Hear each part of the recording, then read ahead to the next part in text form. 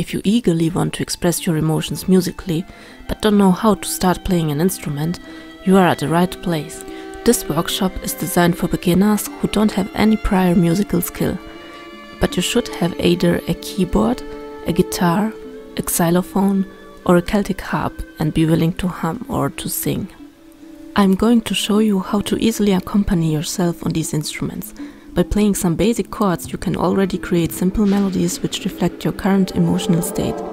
I'm Tihana aka Soulpacifica and I'm creating music and art. I do also freelance work as a violinist and vocalist. Doing a lot of creative work, I would like to help you out with your creative goals. See you in the next video!